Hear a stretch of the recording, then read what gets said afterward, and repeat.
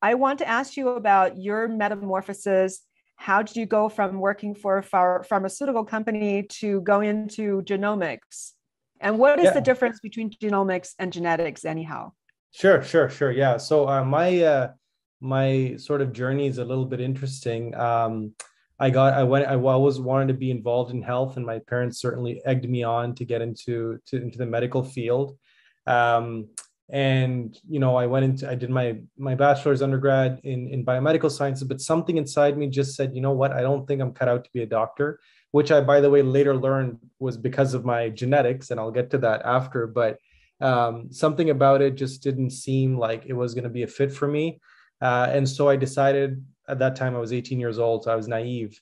And I was like, you know what, I'm going to go into pharmaceuticals and, maybe build drugs and see if I can support health, the innovation of healthcare that way. I ended up I was in formulation development. So I was really involved in sort of the preliminary development of, several billion-dollar drugs in their infancy stages. So we were building and testing and building and testing.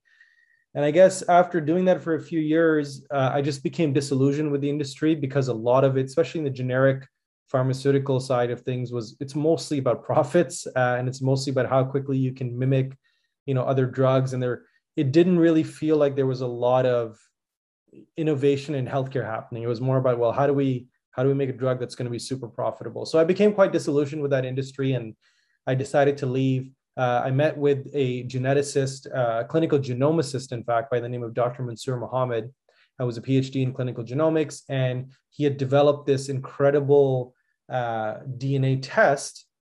And I remember first meeting him, and he was like, "This isn't your regular 23andMe test. This is a serious Mm. opportunity for people to develop preventative techniques for improving their health and wellness." Question: what's the difference between genetics and genomics? Yeah, so genetics is a study of genes. Really, it's like you're hardcore studying about genes and the different genes out there. Genomics is the study of how genes interact with each other and interact with the environment, lifestyle, and diet of an individual. So genomics looks at the full breadth of the involvement, the crisscross between genetics, which is innate, and the external environment, as well as how genes interact with each other. So genetics is really, I'm studying the gene. Genomics is like, what is the impact of this gene on other genes and on the environment, lifestyle, diet of an individual? So that's genomics.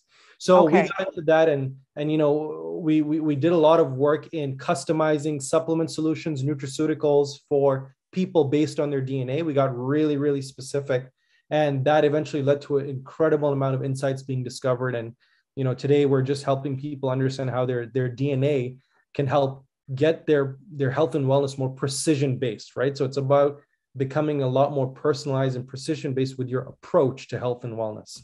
And that's Mhm. what we specialize